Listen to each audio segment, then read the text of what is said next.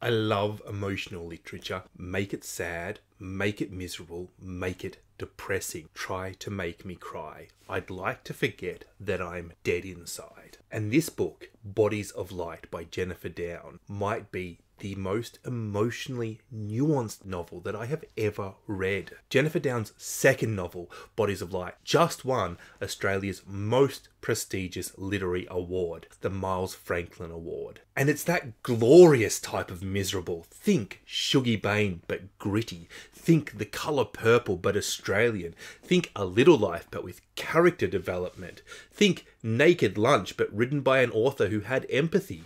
Think Jude the Obscure but modern. That's right, I just compared this book to the one and only Thomas Hardy. So by the grace of a photograph that had inexplicably gone viral, Tony had found me, or he'd found Maggie. I had no way of knowing whether he was nuts or not, whether he might go to the cops. Maybe that sounds paranoid, but I don't think it's so ridiculous. People have gone to prison for much lesser things than accusations of child killing. I really like this hook. It makes me want to read more, but I don't feel that it represents the book very well. Read a lot of books and you'll start to see patterns, you'll start to form stereotypes. This book, it screams plot focused, probably a thriller and with paper thin characters. And that's not what this book is.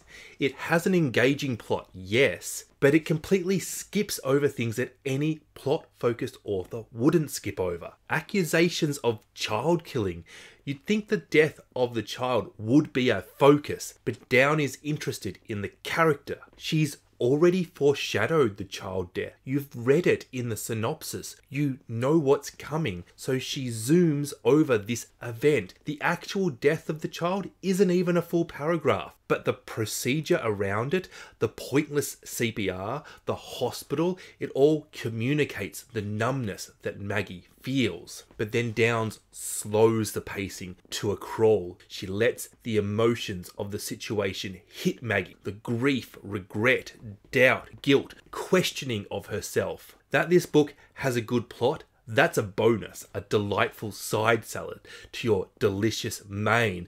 You're like some sort of psychic vampire that is going to feast on the emotions of Maggie. And as for this book being a thriller, no, this is very definitely an emotionally poignant and devastating literary fiction novel that is telling you the story of a life, of a very tragic and very sad life. Maggie only has a few questionable memories of her father and none of her mother. She was raised in the 80s and 90s in the foster system in the outer southeastern suburbs of Melbourne, moving from halfway house to foster home. This sets up so many themes that we're going to see throughout the novel as Maggie ages. Institutionalization, knowledge or lack of knowledge, love in all of its guises, intercourse and power. Something that is completely different to love. Intercourse and power as a separate thing to love. Maggie is the victim of abuse in this system. She is also completely unloved by anybody, and we see the consequences that this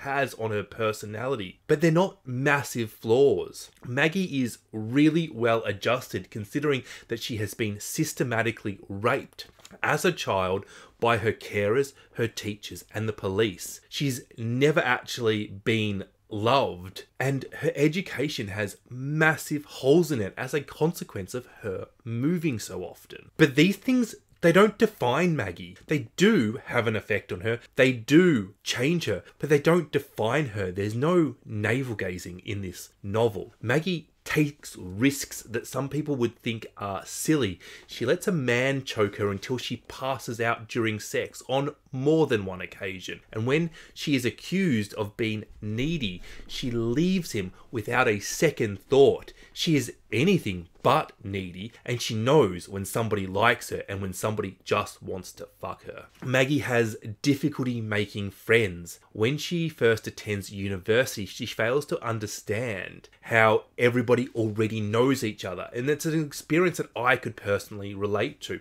Melbourne universities are dominated by elite private schools. Anybody can attend, but it's better if you went to Melbourne Grammar, Scotch College, Xavier College, Wesley College, Brighton Grammar, Trinity Grammar, Haileybury. It is such a powerfully simple example of social privilege. All of Maggie's relationships are fleeting. She never belongs.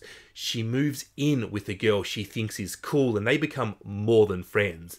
Then she wakes up in the mental ward, unaware of why she is there and how much time has gone missing. And when she's finally better and can leave, she returns home only to find somebody else's stuff in her room. Her girlfriend needed somebody to help pay the rent, and then instead of bunking in together, she moves out. I'm going to leave the synopsis there, and it does feel like I've detailed quite a lot, yet this isn't even the halfway point. This is like an iceberg. There is so much more under the surface that I am leaving for you to discover. There are so many moments of emotional turmoil for Maggie, but what Down does that really elevates this novel is that she's able to explain the differences in Maggie's emotions. Maggie is raped as a child. Maggie is dumped. Maggie is physically abused. Maggie's child dies. Maggie goes through quite a bit more that I haven't said, yet none of these situations feel the same. They're all strangely similar, but all completely different, and they all take their effect on Maggie's personality, her ability to trust, to love,